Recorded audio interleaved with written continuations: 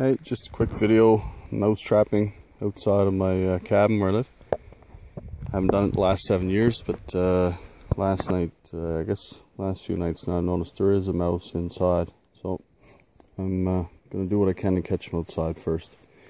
I got a mouse trap I'm going to be using to set up inside. It's the first time I've ever had a mouse inside my place. So it's got a 5-gallon beef bucket in the ground.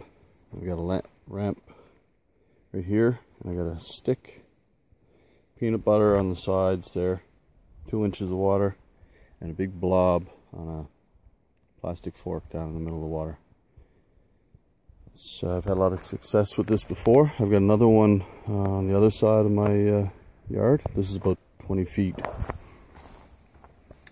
from my place, so right, just let you know the 2 inches of water is there to drown them. Birds, all other sorts of animals, and that they won't be affected. They'll be able to get out of it. But the shrews and the mice, they can't get out of it. So non-targeted species won't be hurt with this setup. So just thought I'd share with you guys.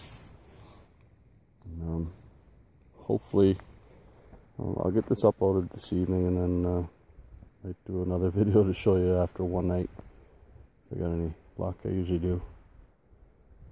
So anyway, that's that. Got all my yard work done. Grass cut, the weeds cut, mainly weeds.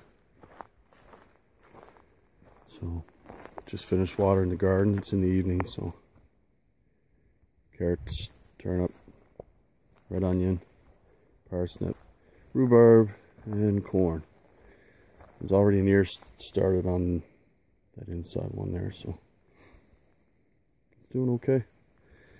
Potatoes should be ready to harvest in about another week. The ones that are all yellow and dead, all the smaller ones, I'll harvest them first.